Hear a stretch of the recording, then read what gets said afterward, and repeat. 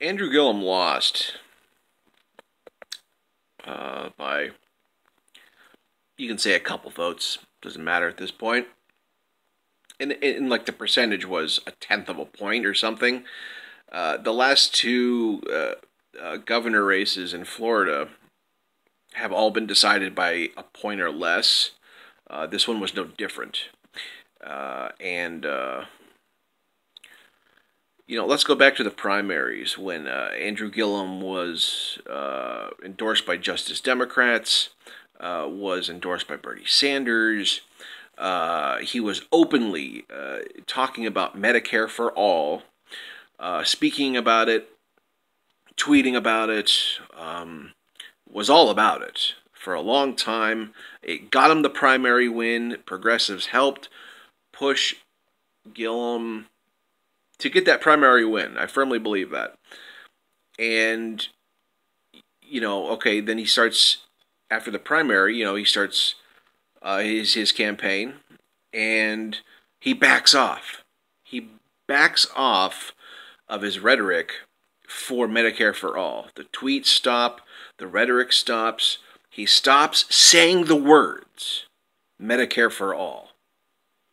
And I watched it, and I asked for it, and I was watching for it, and I'm just like, what is up with this dude? All of a sudden, abruptly stopping his support for Medicare for all.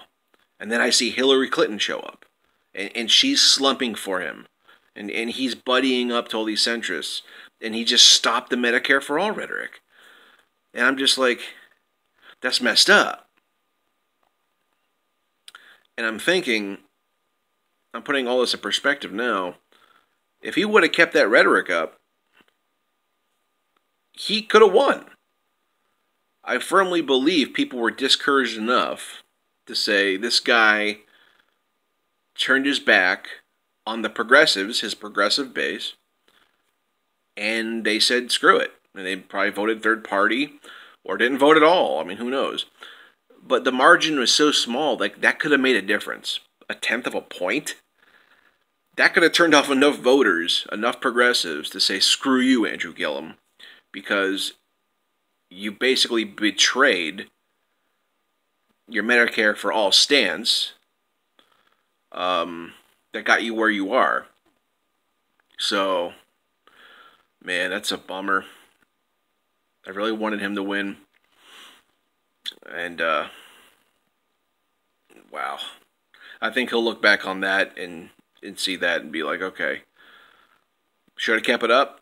Should have kept my progressive base stoked, and he might have gotten the win. Woulda, coulda, shoulda. Let me know what you think.